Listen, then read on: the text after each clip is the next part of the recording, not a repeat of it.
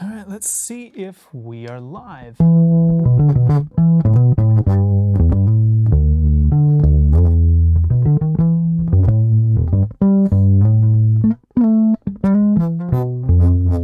There we go. We have sound and picture and everything, I think.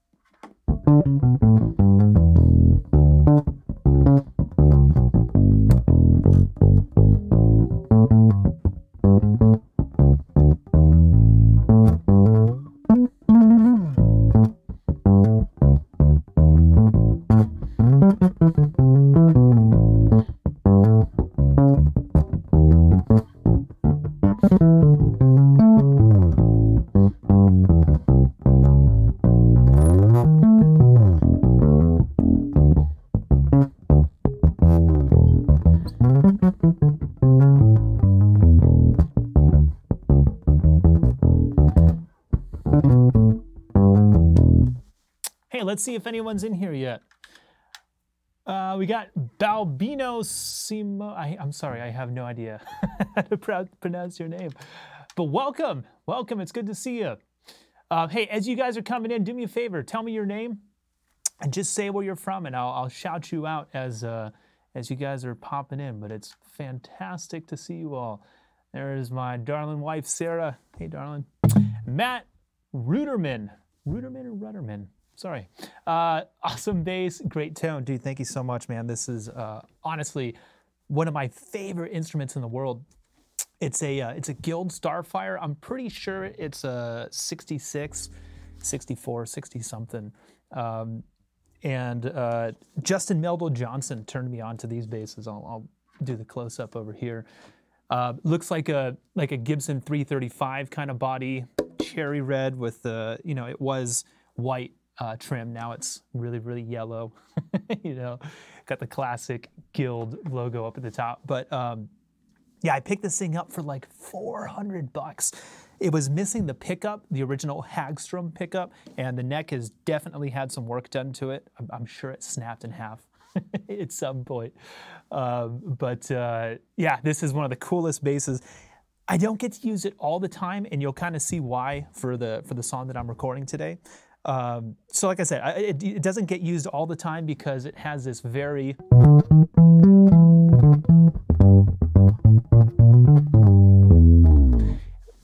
I want to say it sounds like a toy. For how big the body is, it doesn't have a lot of low end. It's only got a neck pickup, so it's a pretty muddy sound. But for that, like, Paul McCartney, I don't know, Jack Bruce, just like that old school 1960s rock and roll bass sound.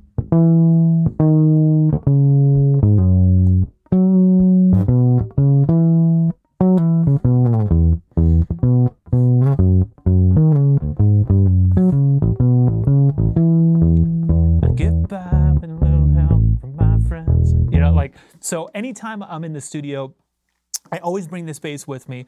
And another character bass, I call these character basses. I had Warren Hewart on my channel last year at some point. I forget what he called them. Oh, no, I'm sorry. He called them character basses. I call them wild card basses. Whatever it is.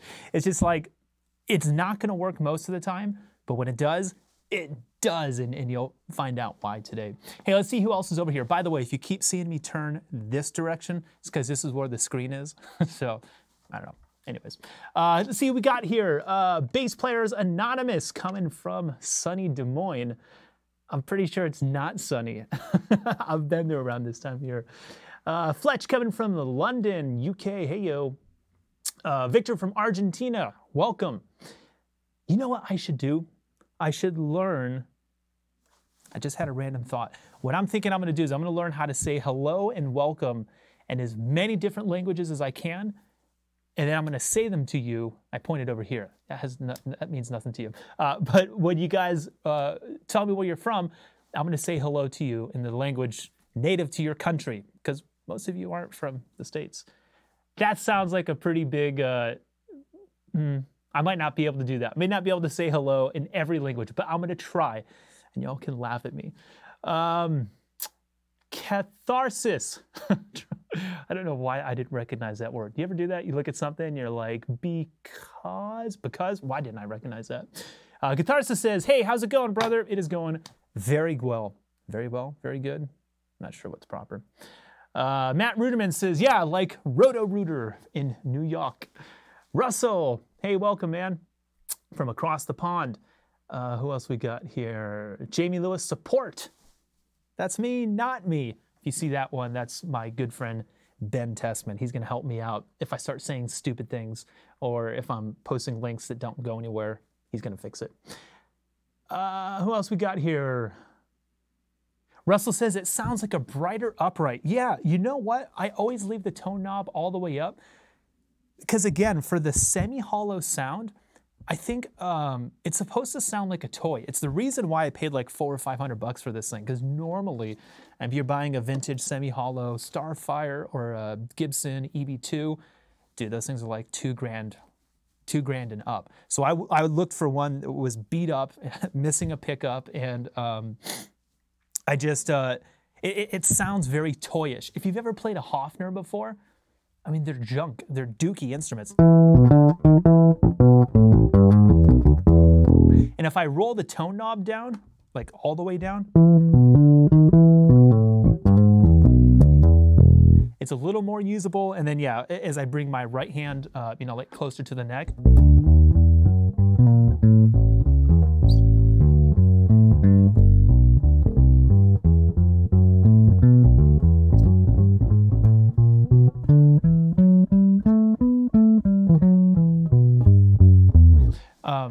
You know, well, what was that sound? Okay, so if I touch my bass, hold on. It's called They Don't Make Them Like They Used To on purpose. I don't know if you guys were hearing that, but it was making a pretty funny sound. I don't know why I brought that up. Oh, so like I said, Justin Melville Johnson turned me onto this bass, and he said specifically when I play semi-hollows, I kind of wanted to sound like junk. I want to have like a toy. I just picked it up from the pawn shop. It barely stays in tune, and that's kind of the point of a character bass. It has character.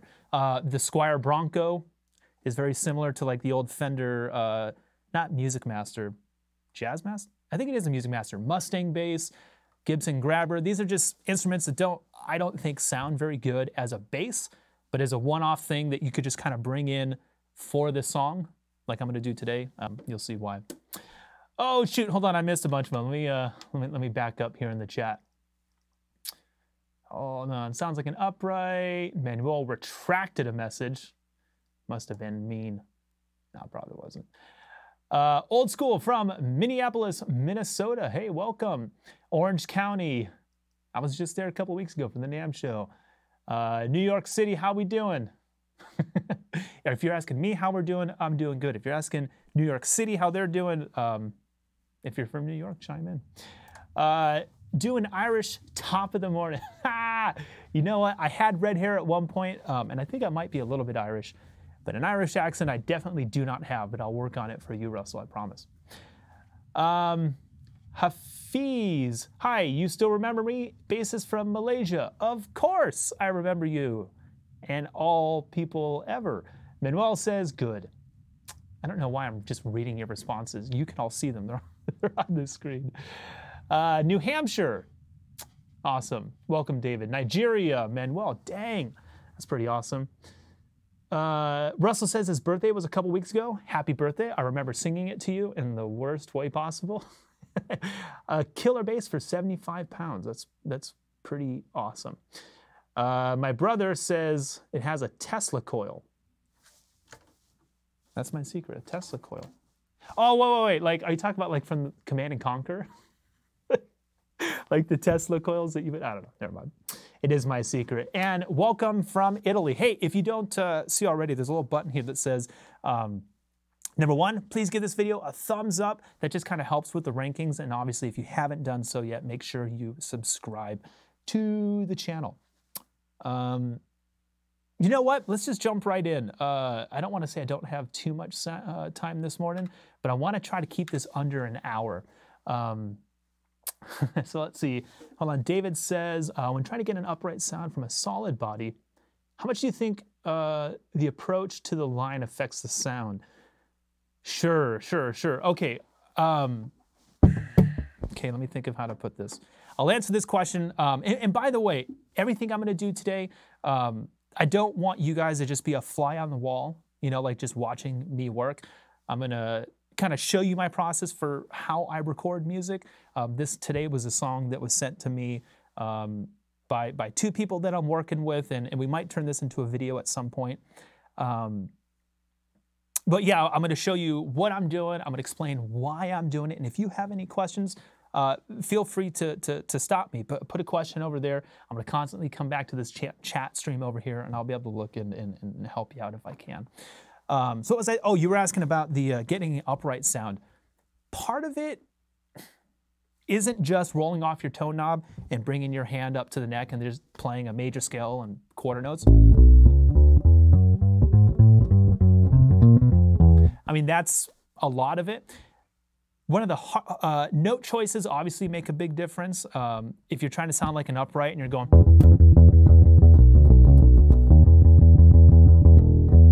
that's clearly a rock and roll bass line. So you're not going to get the upright sound there. But the hardest thing about mimicking the sound of a double bass on a bass guitar, semi-hollow or solid body, is the decay. Okay, because if you've ever played a double bass before, if I go and play G, it doesn't ring out for that long. Okay, the flat wound strings help out a lot. This bass does have flats on it. I'm actually not sure what brand or how old. I think they're about 10 years old. I've had this bass at least that long, and I've never changed the strings on it. So the flat wound strings definitely help out, but it's the taper of the note. On a bass, on a double bass, when you play it, boom, like that's it. Unless you're drawing it with a bow, you can't really sustain the note. You'll never get that sound on a double bass. It'll go boom, and then it'll disappear. So I think the hardest thing to do is to kind of, I don't know if you can see that, but with my left hand, like I'm playing an A, and then I'm laying my fingers over the top to get the note to taper the decay. So it's boom.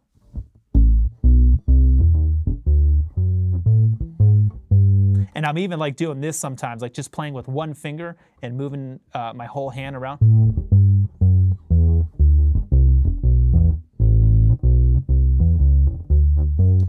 I'm not doing a good job right now.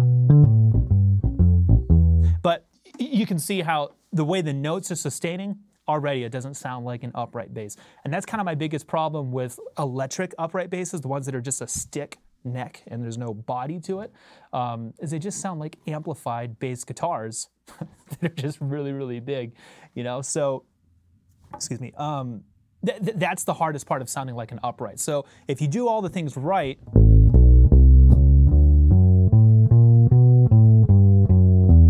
like that doesn't sound like a double bass because it's da, da, da, da, da. It's too consistent.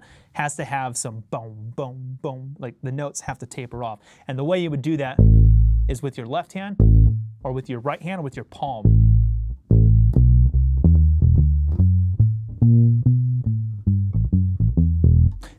It's one of those things where like trying to sound like an upright, sure, yeah, you can do all those things, but the only way to do it actually, it's just to go buy an upright. That's the only way to seal the deal. I'm just going to take a look at the chat stream really quick, and then we'll start recording this song. All right, my brother and my wife are talking, blah, blah, blah, blah, blah. Old School RC says, can you give a slap bass tone on this guitar? Not really.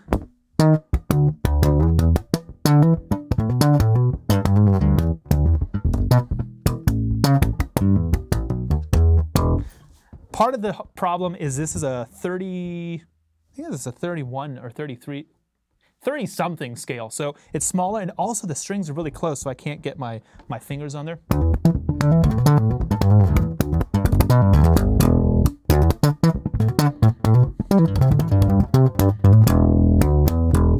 This probably sounds pretty nasty. Again, that's the flat wound strings. the super deadness. It's kind of the exact opposite of what you would want if you were slapping. So old school, the short answer is no, not really. G. Brandt says, is that a fretless Starfire? Nope, this one's definitely got frets on it, but I think they did come in fretless at one point. I don't know. All right, also, which flats? I don't know. These are about 10, you can see they're fraying apart at the ends. These are about 10 years old at least, so I really don't know what I was using back then. They're definitely not GHS. Hey, speaking of which, I do need to say a big thank you to GHS Strings for sponsoring this podcast. They do make an excellent set of flat wound strings, speaking of which, called Precision Flats. Precision Flats. I can't reach it, but there's a bass just over there out of my reach that has those strings on it. But also the bass boomers, that's what's on most of my basses. Fantastic strings, so make sure you go check them out at ghsstrings.com and be sure to tell them that Jamie sent you. Hold on, I'm looking for a button. Which one is it? It's not that one. Give me a second, I'm getting back to this. All right, so here we are over in Studio One, I think. Yes, we are. Okay. This is the song that I need to track today. So here's what I'm going to do first. I'm just going to listen to it. I haven't heard this song yet. Don't really know what I'm going to do on it. I pulled it up and gave myself a starting point, and here it is. So the first thing we're going to do is just listen to it together for the first time, and I'm just going to kind of make some mental notes. It's a short song, so I'm not going to get out the pen and paper and transcribe anything like that. I really don't think I need to. So let's just have a listen. Yeah, here we go. And do me a favor, I'm going to come check the chat stream in a second.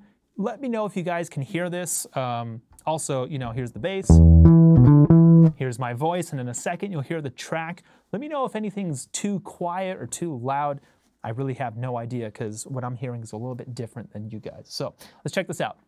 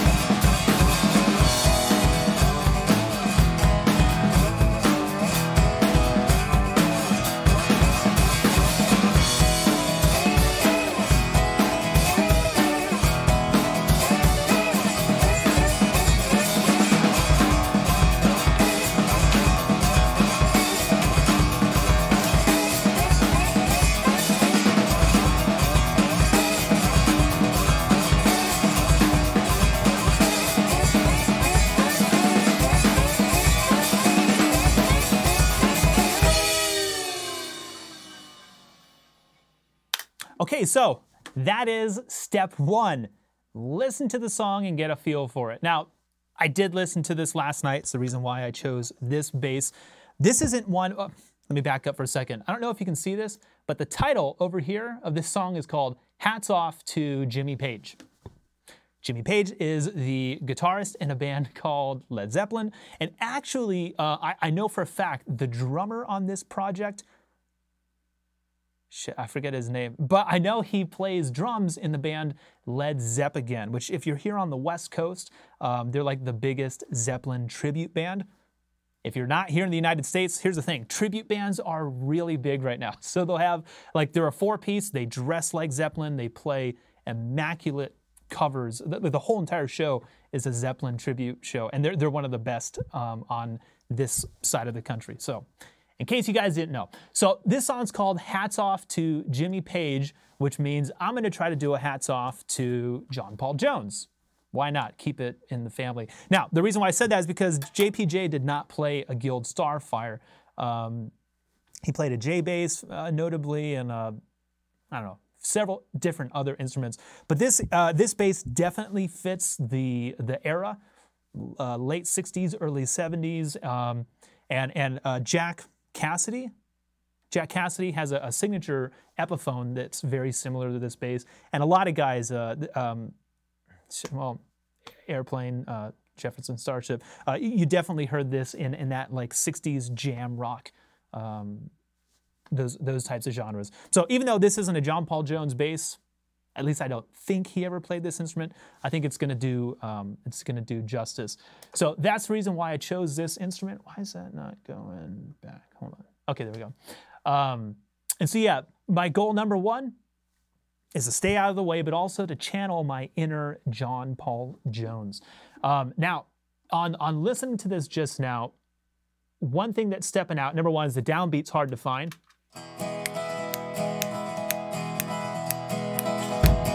Because of the way the guitar player's really making those upbeats kind of sound like downbeats. It kind of sounds like it's a pickup and then...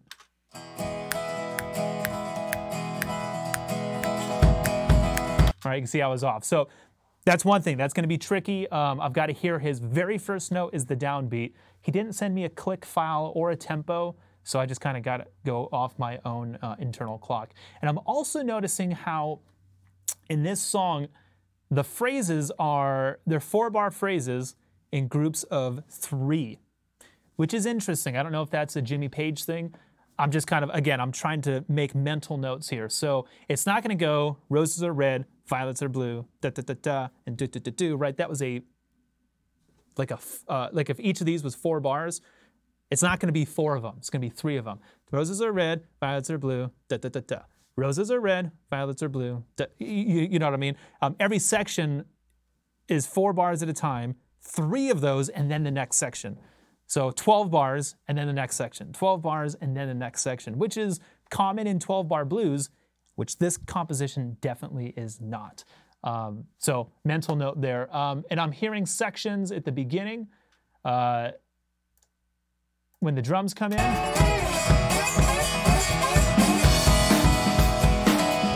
Right, so there's that right there, 12 bars of that, and then he changes the riff again.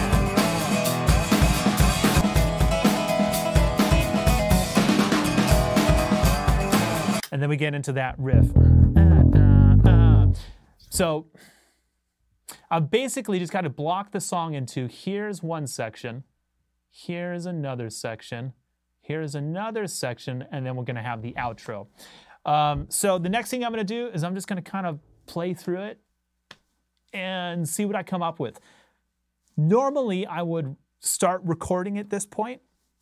Here's the thing. This is not going to be a normal recording session, and the reason is because I'm actually filming myself playing this. The composers asked me to perform this and film myself playing it because the drummer and the guitarist, they did the same exact thing. And they're going to take all 3 of them, put together, not just have a song out of it, but also a video of us all performing it, albeit in our separate studios. I believe the guitar player's in Nashville, the drummer's back in Los Angeles, I'm here in Las Vegas. So normally I would just start recording off the top just in case I get something, but I can't use it even if I did because I'm not going to be doing any punching in. It's got to be one solid playthrough because it has to line up with the video. Before we do anything else, I'm just going to come over here to the chat stream and see if you guys have any questions at all. Okay, voice, no, sounds like Mumford Gone Country. Yeah, kind of. Share any info about the musicians. I just kind of did that. So, okay, cool. All right, so let's play through this thing. I want to listen to that intro one more time.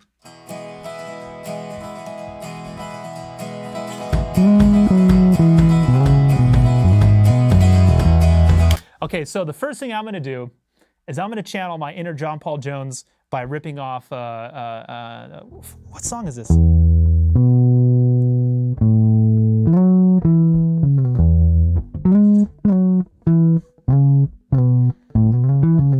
Ramble On. That's I all the way through the riff to figure out Ramble On.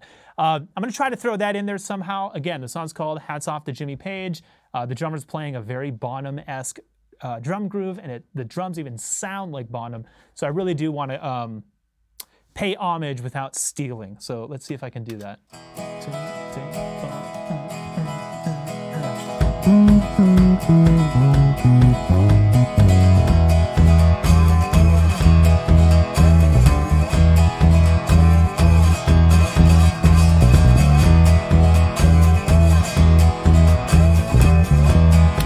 You know, hold on one second. I'm going to bring the angle over to this one. And I don't exactly like... Okay, so I'm going to change the riff a little bit. Something like that. Let me try it again.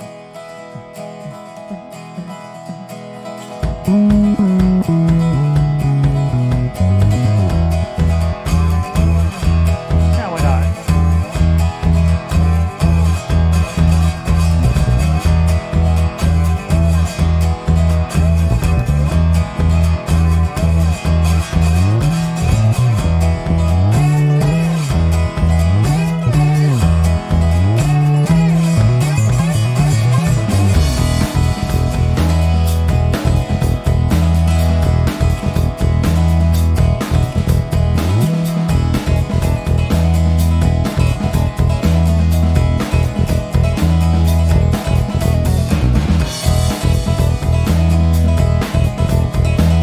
Okay, shoot, I should have looked up here to see where it was.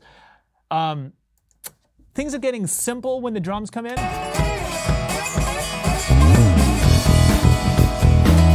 And I think that's the right thing to do, even though it would probably be better to have a little bit more movement there. I'm gonna leave room for the guitars, because I know these guitars are scratch, so he's probably gonna do something, add something in there to kind of fill it out a little bit. I'm gonna intentionally leave some space here, because that's what a bass would do. That's what John Paul Jones would do in this case. He'd leave a little bit of room. And I'm still not... I think that's our intro riff. Hold on, let's try that again.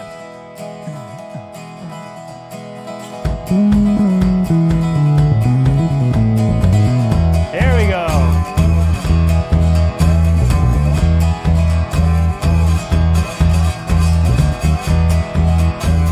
Now be careful not to make this country by doing this. Is that what I want to do?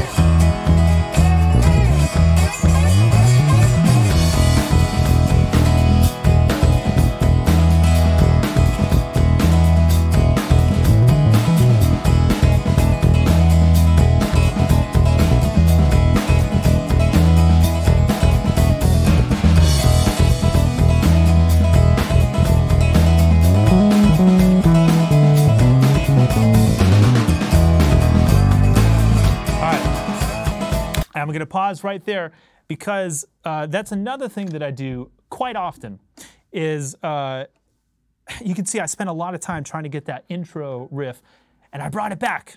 I brought it back from the beginning, just kind of remind you like, oh yeah, this is the thing. I put it at the transition into when it went. So anyways, all that to say, like, mental note, when you're tracking and you come up with a cool riff or lick or groove or whatever it is, press save on that, because coming back to it is a really cool way to remind the listener, like, oh, remember this cool thing you heard a second ago? Bam, well, here it is again. And I'm using it in a very similar way to transition to whatever, whatever's coming next. So always keep that in mind. Let's answer a couple more of these questions. Let's take a look. Ramble On. Yep. I missed a little of the stream. Did you talk about what you are using to record? Yeah, and I'll come back at the end, because one thing I'm going to do is I'm going to process the bass with plugins and give the artist a few different sounds. So I'll talk about the signal chain towards the end, because to be honest, I'm probably almost done with this. Matt says also, did the band send you a chart? No. And to be honest, that costs extra if they don't send me a chart. When people ask, like, how much does it cost to track a song, I have different rates for, well, is it 1 tune, or is it 5, or is it 10? And then another thing that affects the rate is, do you have charts? And I don't mean cowboy charts like where you see lyrics and a letter written on top. Like, no, are there pushes? Are there hits? Is there a specific line you want me to play? If it's not charted out, that means I have to make one, and that costs you extra. So remember that. But I always give them, I'll email them the PDF file afterwards, so they have the chart, so it's like they're buying their own sheet music. Really, it's just a way to make me look good. And so hopefully they'll ask me back because I have the ability to chart their music out for them. But yeah, I didn't do that with this one because as you can, if you listen to it, there's not much to it. It's a very simple, pretty simple song. So I'm just kind of going off of memory on this one. Fletch says, I prefer the first intro riff you did. Nailed it in one. Well, thank you very much. I appreciate that. All right, so let's see. I'm going to use that riff again to get me into this next section.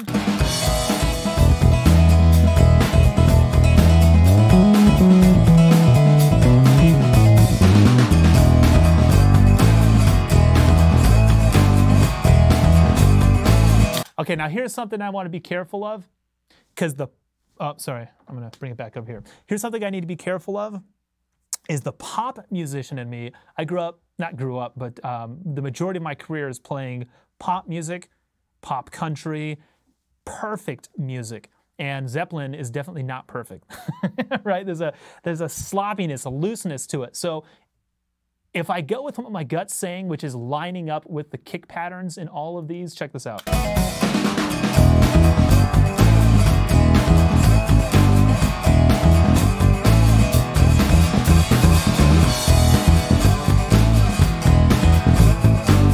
You can see how the drums are going boom, boom, ga, da, boom, boom. They're always putting those two kicks in there, while the guitar is going ba, not ba, ba, ba. So again, the perfection that I'm seeking in pop music would say, well, line with the kick drum and the guitar needs to change to match us. But again, this is rock and roll, so it should be a little off, I guess. If this was pop music, I would tell the drummer, follow the guitar, or I would tell the guitarist, follow the drums, you know? Sorry, I keep forgetting. I think you guys aren't looking at me. Whoops, I've got the wrong screens pulled up. But anyways, because this is rock and roll, I'm going to allow it to be a little loose in this section. Let's try that again.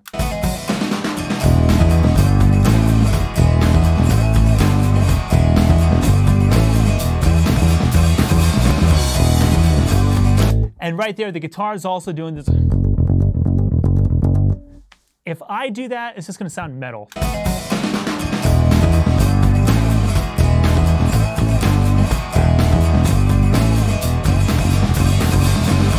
I mean, it sounds like a Rage Against the Machine kind of thing at that point. And this is not hats off to Tim Comerford or, wait, who's the guitarist in that band? Tom Morello. This is Jimmy Page. So I'm going to simplify that a little bit. All right, sorry, I'm going to play from here out to the end, and then I'll probably track it because I'm about good to go on this one.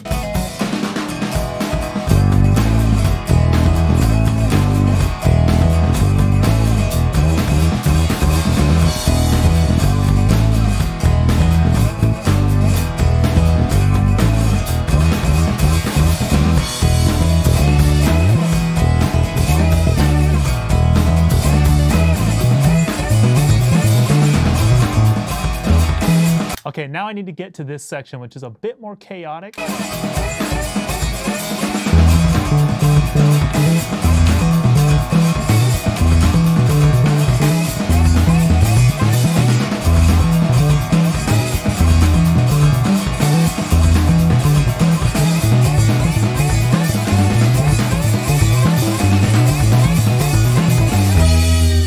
And I remember that it had all these tags at the end. And so I'm just going to do a very simple.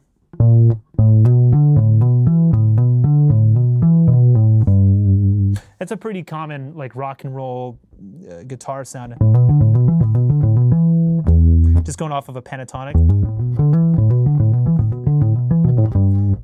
And I hate doing this kind of stuff because I know what my pinky looks like, this finger right here. I always tell people, like, look at that pinky, get it over here because you might want to use it, but you know, hey, it's rock and roll. I can't really help it. So yeah, let me just play through that outro one more time, and let's make sure I got it.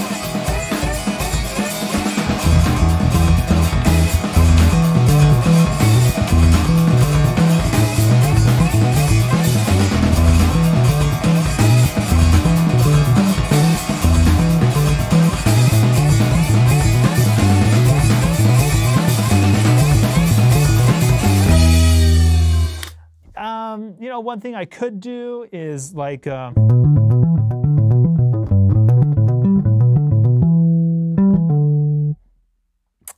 don't know. I think I'm going to keep it simple.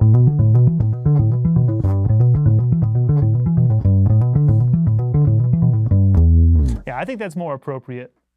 So, all right, cool. I'm going to track this now.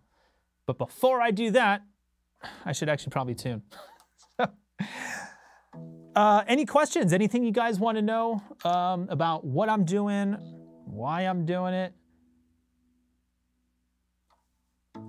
There's a little bit of a delay between us, in case you guys haven't noticed. So if I ask a question and then I wait a few seconds, it's literally because I don't know if you guys are still there. Speaking of which, yeah, let's make sure. Yep, yeah, everyone's here. Mark, welcome, man. How's it going? Oh, Nikita, thank you so very much. I really appreciate that. Sorry, hold on. I can't, apparently I can't tune and think and talk at the same time.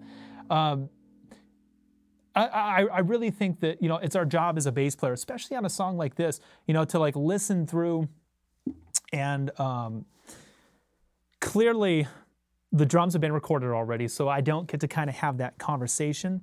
And the guitar is orchestrated already. Like you can tell the parts are there. It's even been doubled. So not much is going to change. And so I've got to, like as a bass player,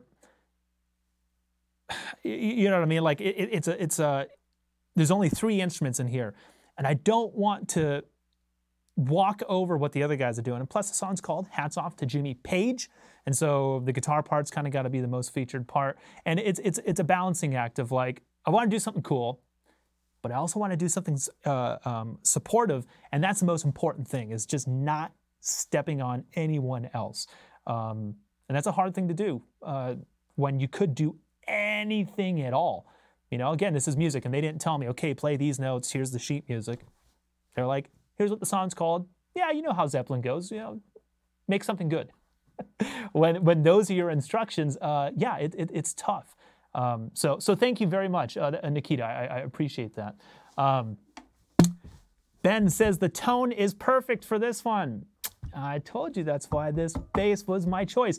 And this is like, honestly, the 5th time I've ever gotten to use this bass. It goes with me to every session, and I love playing it, but it's usually the wrong sound. But in this case, happens to be the right one. You're correct. Old School says, are there any drum machines with rhythm guitar integrated to play along with? Not on this track.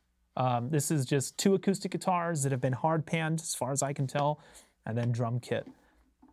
Kenneth, welcome. Hello. Good to have you here. All right, so the next thing I'm going to do is I'm just going to record this song, basically. I'll probably do like 2 or 3 different passes, however long it takes me to get it right. And let's see if I remember this bad boy. Okay, give me just 1 second, guys. Here we go.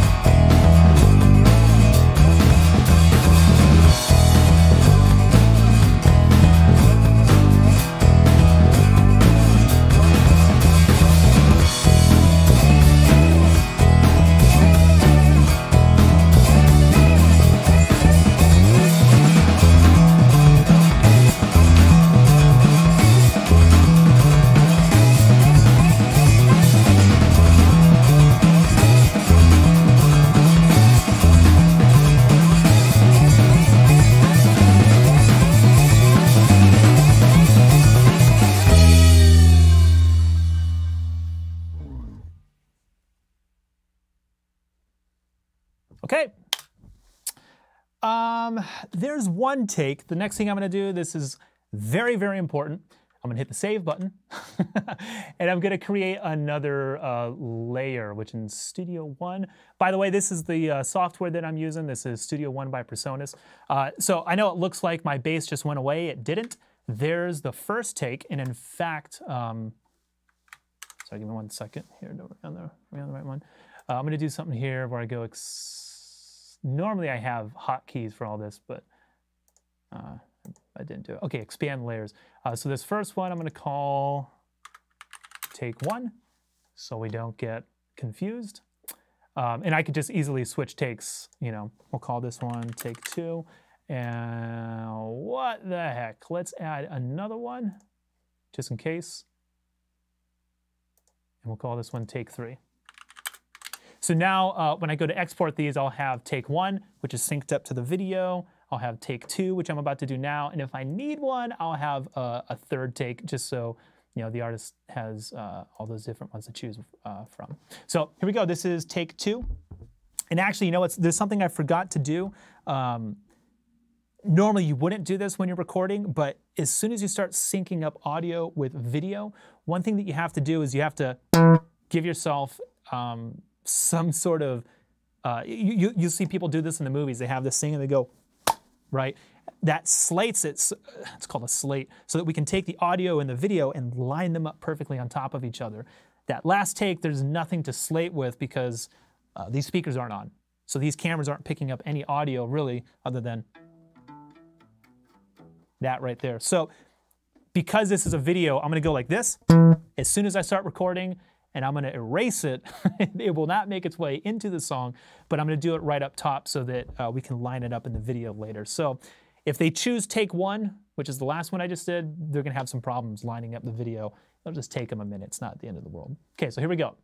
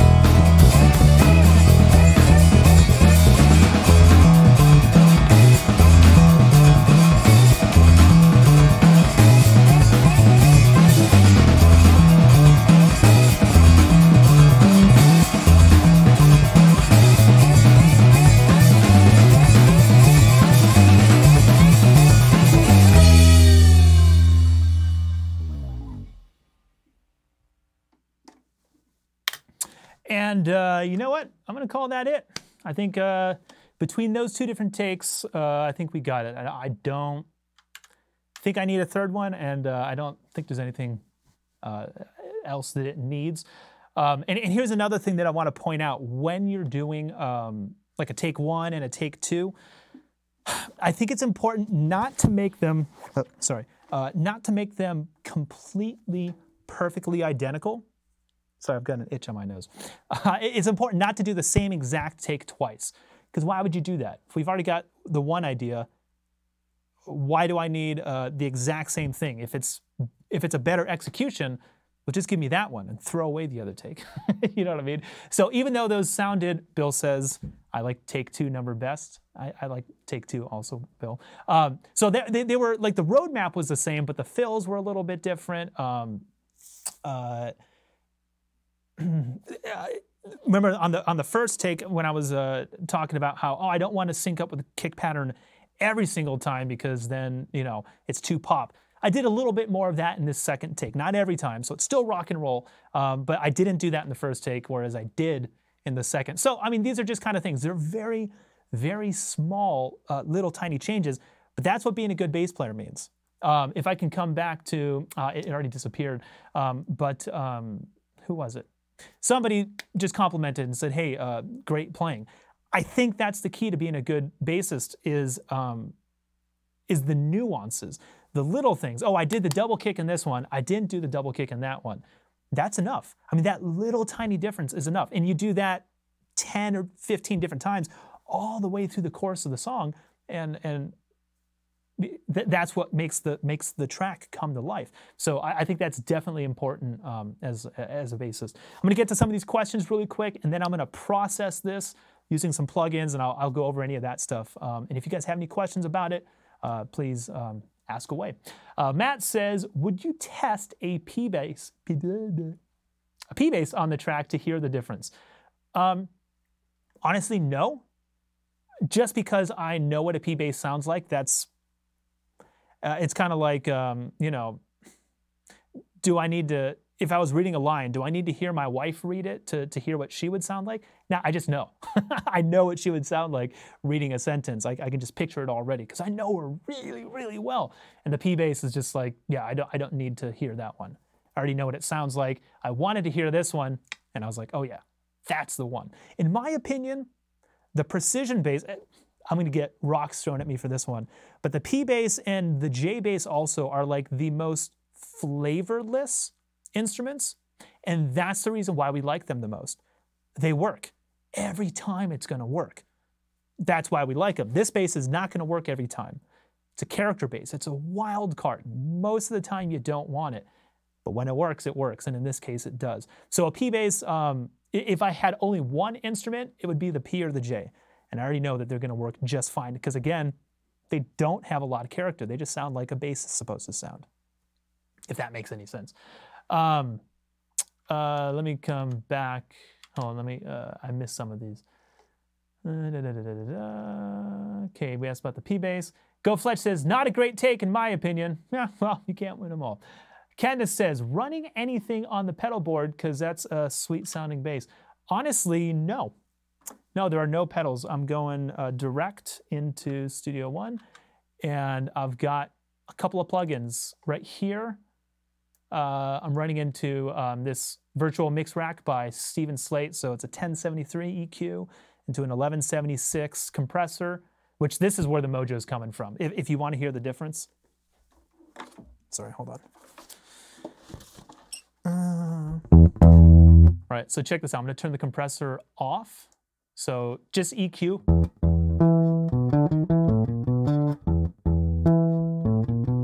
Compressor. Now, yes, it is also louder, so, I mean, it's going to sound better just because there's more volume. Whoops, where am I going? But it definitely has like that. The notes are getting kicked back. You can hear the kind of sucking sound.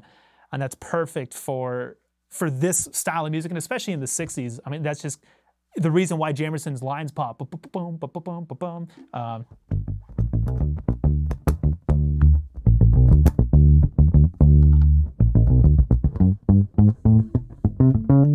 That's all the compressor giving you that kind of sound. So, yeah, that's what I'm processing. No pedals in this case. Space is too big, I can't sit it on my lap. It has to go in the stand. Let's see, Hafiz says, time recording bass, you use a compressor or direct? Yeah, so I'm just coming straight into a DI. It's back there somewhere in another room, actually. Fletch says, nailed it. That was a better take. Thank you so much. I appreciate that one. Jared says, sounds great, very tasteful on a song that could easily be overplayed because it's all one chord, and honestly, that made it even harder. It was all like just an E minor jam, and so if I played all the things the guitar was doing, well, now it sounds like metal. I demonstrated that. Boom, like that's something you would hear in a Metallica song or a Rage Against the Machine song. And yeah, if I play too busy or too pentatonic-y, it could have become blues.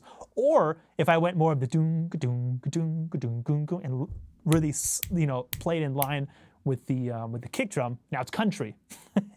And this song is not any of those.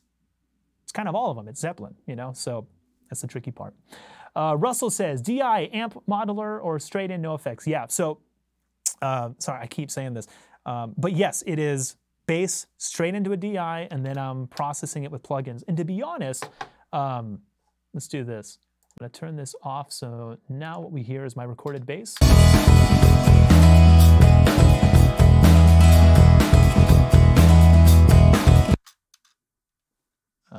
Sorry.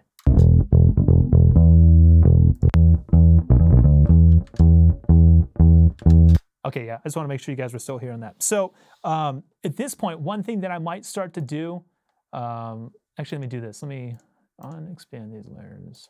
I'm going to duplicate this track, and here's the reason why. If you guys, oh wait, that wasn't correct. Ah, you're not even seeing what I'm doing. Okay, sorry, I'm new to this. Duplicate the complete track. All right, so here's the reason why I keep reiterating the fact that I'm just playing straight. I'm going bass directly in with a DI, no pedals, no nothing, and then I'm doing everything with plugins. And the reason why is because of what you just saw. Here's my bass track, and I duplicated the whole entire thing. So we've got identical performances, and I can take all of these plugins off now, right? And so we'll call this bass DI, which, to be honest, at this point in time, that's mostly what they were doing. They weren't miking amps, I don't really think. And we'll call this one bass amp. And so now what I can do is I can put a bass amp simulator on here, my favorite one. Okay, so Universal Audio makes unreal plugins, and two of my favorites are this Ampeg B15 model that they have, and also, dude, this one right here, the SVT. These are unreal plugins. I'm gonna mute the DI, so now we're just listening to the bass amp. Oh, sorry, that's both of them on. We don't want both. I can tell you probably the B15 is gonna be the one that I go with. But just watch this. I'm gonna just kind of go through some presets. Actually, wait, I have one that's my favorite.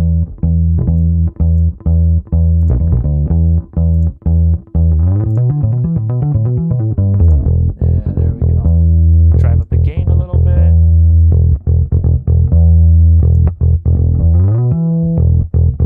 All right, so there's a B15. Here's an SVT, same thing, let's just kind of pick a preset. I think this is pretty modern rock, but I'm gonna go with it. There's some sloppy playing. Drive the input gain a little bit. Let's boost those mids.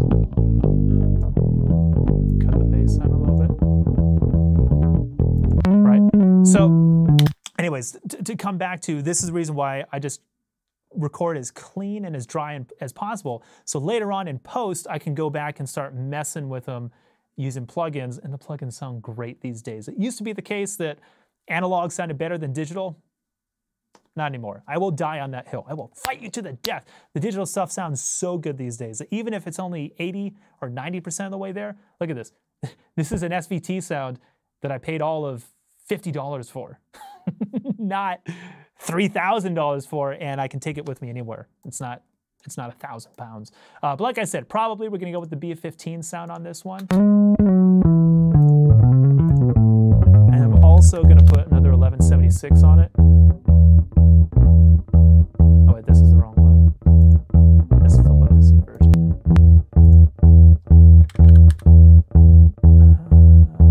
This is the one I like. Same thing, we're just gonna go with the bass preset for the second. Release all of it, yeah.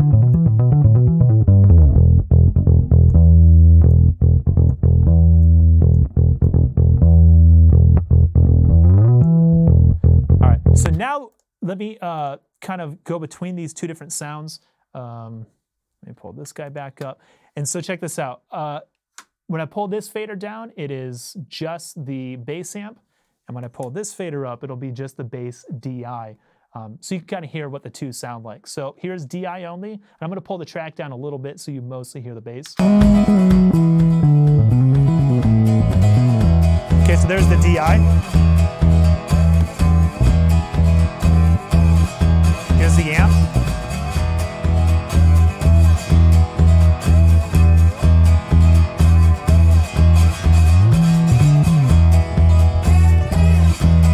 DI again. Amp.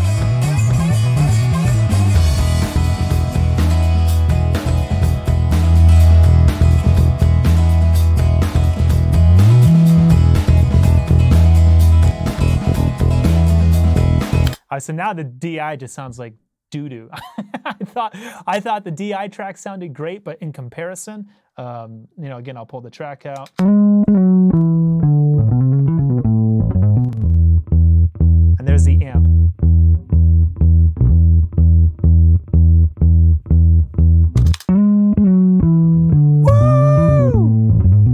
So that's definitely the one I'm going with. That sounds so freaking good. But anyway, so that's the reason why I love plugins, because you can just, you can change stuff after the fact. Whereas if I committed to running into a compressor and some overdrive and actually mic'd up an amp, well, the sound you get is you're stuck with it. And there's nothing wrong with that if you can capture a good sound. And the problem is most people are not audio engineers and don't have the ability to capture a great sound because maybe they don't have a great sounding room. This room is getting there, but I'm not I'm not satisfied with the sound of it just yet. So put on a set of headphones and just tweak away with plugins. That's definitely the way to go. Jared says, thanks for taking us through the process and explaining things. New member of thebassist.net and first live stream. Jared, welcome. Speaking of thebassist.net, if you guys are curious, that is my online bass lessons website. It's like Netflix, but for bass lessons. There's like well over 1,000. It's ridiculous. I've been building it for years. So there's a curriculum there called the Bassist Curriculum, which takes you from I just bought a bass all the way up to I can read music, I know all my notes, all my scales, arpeggios, and all that stuff. And then obviously there's extracurricular lessons, which you've definitely seen here at my YouTube channel. Slap tutorials, finger tapping, soloing, all that kind of stuff. And also, you know, while we're talking about it, it's a good idea to check out the Bassist Podcast. Just pull out your smartphone and type in the Bassist Podcast. Last week, yesterday, an episode just went live with Norm Stockton. He's one of my favorite bassists of all time. I've got Stu Ham coming up. Kai Waleman, or Wallaman. Dang it, I forgot how to pronounce his last name. He's playing bass with Katy Perry and Kelly Clarkson right now. I went and hung with him in LA last week, so I've got him on the podcast coming up pretty soon. So anyways, that's just something that I've been doing for a long time. And I absolutely love it. But the favorite thing of all the things I do between the YouTube channel and thebassist.net, my podcast is, that's my favorite. Jason says, great episode, apparently. Apparently he's seen that one. Bass Players Anonymous says, my segues are on point. Well, you know, I do what I can. Hey, if you guys have any other questions, I'm here, ask away. Otherwise, Ricardo, hello, welcome. You're a little late because we're about to end, but don't worry. I think in a couple of minutes, you're gonna be able to rewatch it. I'm pretty sure YouTube makes them available like 5-10 minutes later. John and Fiction, sorry. It's okay, you'll be able to rewatch it. But I don't have to leave now, so if you guys have any questions about what I've been doing, please ask away, or any other questions in general about gear, music theory, practice, I don't know, anything at all. Feel free to ask away. Let me just make sure I got everything. Last thing to do, this is very, very important. Not kidding. I can't tell you how many times I didn't do this, all right? Most important, I'm going to save the session because power goes out and things happen, and it's a pain in the butt when you lose everything. So anyways, yeah, so now I've got my bass DI. As you can see, I've got 2 different takes on it. Let's delete that third one. Don't even, actually I don't know how to delete it. Oh, geez. What just happened? I don't even know. Oh, I deleted the whole track. That's not what I wanted to do. All right, let's get back. Well, this is going well. Hey, let's come back over to this screen. So, any questions at all? Nope, none. So, thank you so much, guys, for tuning in today. And also a very, very special thank you to GHS Strings for making this live stream possible. Go ahead and check them out at ghsstrings.com. Tell them that Jamie sent you. I don't know what my computer is doing. It's freaking out. But seriously, thank you so much for tuning in today. I really, really appreciate you guys swinging by and hanging out. Be sure to subscribe to the channel. If you haven't done so yet, check out thebassist.net. Tons of bass lessons, like I said, and lots of live streams and things just like this. And also check out the Bassist Podcast. New episodes go live each and every week. And until next time, I'll see you guys again next time here at thebassist.net. Adios, amigos, and